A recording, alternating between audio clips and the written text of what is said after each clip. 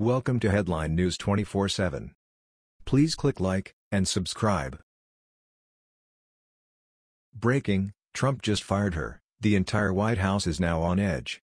From the time that President Trump took office, the Justice Department has been in the headlines. The president has taken several measures to rectify the corruption within its ranks, and not everyone appreciated it. One of those measures was to clear out several of the Obama administration officials that could have potentially stayed after the administration change. One of those officials was Sally Yates, who worked directly under Loretta Lynch. The bad blood between the two is continuing, apparently, since Yates is still backtalking the commander-in-chief, even after being fired rather abruptly. This was the exchange that had the Twitterverse whispering and asking questions.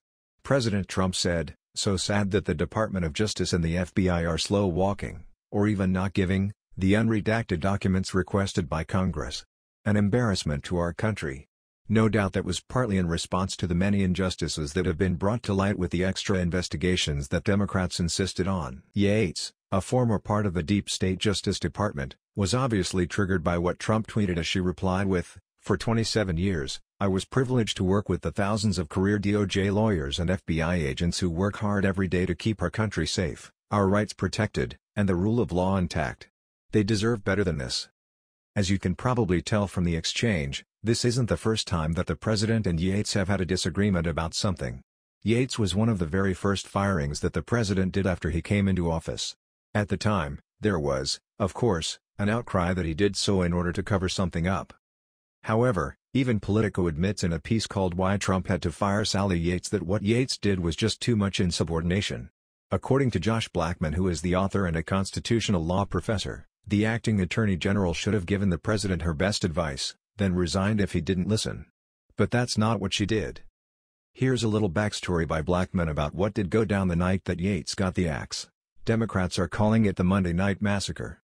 On Monday evening, Acting Attorney General Sally Yates announced that under her leadership, the Justice Department would not defend President Donald Trump's executive order on immigration. After acknowledging that the Office of Legal Counsel had reviewed the policy, and noting that the Civil Division could defend it in court, she personally rebuffed the president's judgment, which she did not find wise or just. Yates, a career prosecutor appointed by Barack Obama, is now being held for standing up to a supposedly tyrannical president, according to a statement blasted out by the Democratic National Committee. But this has it wrong. If Yates truly felt this way, she should have told the president her conclusions in confidence. If he disagreed, she had one option: resign. Instead, she made herself a political martyr and refused to comply. Trump obliged, and replaced her with the U.S. Attorney for the Eastern District of Virginia, Dana Bente. While this late-night termination may bring to mind President Richard Nixon's infamous Saturday Night Massacre, the analogy is inapt. This is a textbook case of insubordination, and the president was well within his constitutional powers to fire her. Call it the Monday night layoff instead. While I defend Trump's constitutional authority to remove the acting attorney general, his message accompanying the termination warrants a careful study. Announcing her firing, the president wrote that Yates had betrayed the Department of Justice by refusing to enforce a legal order. Charges of betrayal will only serve to chill voices of dissent within the Justice Department, and limit internal checks on the White House.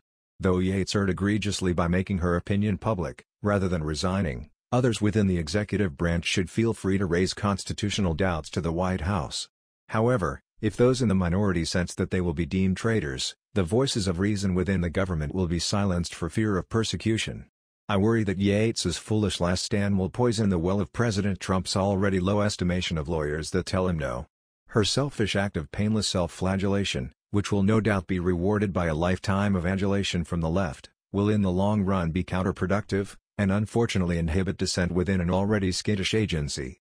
Yates's plan backfired. Big league. Yates not only made the road even harder for her own cause, which conservatives no doubt thanked her for, but she set herself up to be made an example of. She fell prey to the same thing that many Washington insiders have fallen for, and that is the idea that President Trump won't take harsh, decisive action against someone. While he is a politician, he doesn't play politics the way many expected. President Trump's already deep-seated doubt about lawyers, due to his extensive history with them, has also been made worse by Yates, and others like her, attempting to manipulate the country with their antics. For now, though, President Trump is still calling the shots, and attorneys like Yates and Lynch are relegated to the peanut gallery. That was the news. We thought you might be interested in knowing about this. Please click like and subscribe. Thank you.